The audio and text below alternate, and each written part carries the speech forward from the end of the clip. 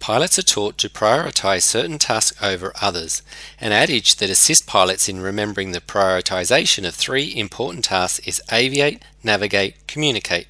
Pilots must first fly the aircraft before talking on the radio.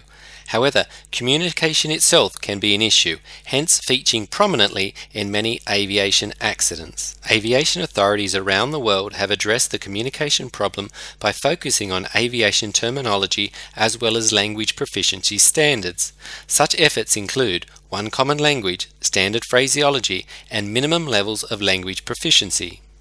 The challenge is immense, as the chosen language for aviation, namely Aviation English, is not the native language of most aviation personnel around the world.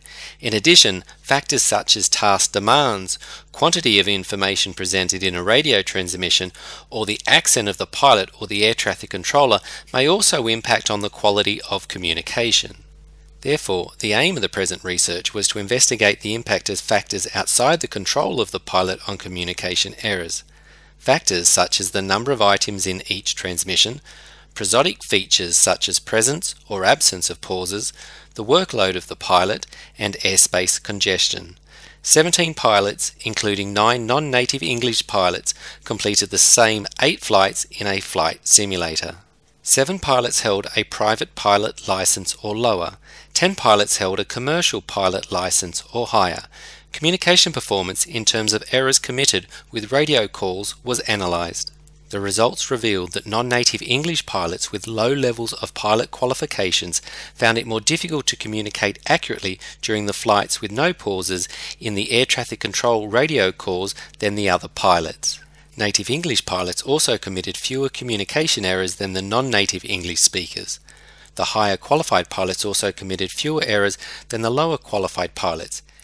The most significant effect was that when 4 or more items were included in a radio transmission, the accuracy of communication decreased. Neither being a native English speaker nor a highly qualified pilot could negate this effect. When the pilot workload was increased, as a result of a fuel recalculation mid-flight, communication performance decreased, and again neither language background nor license type was enough to offset this effect. This research was conducted by Brett Molesworth and Dominique Estival. Brett Molesworth is a human factor specialist at the University of New South Wales, Australia, and Dominique Estival is a linguist from Western Sydney University. A write-up of this research can be found in the journal Safety Science.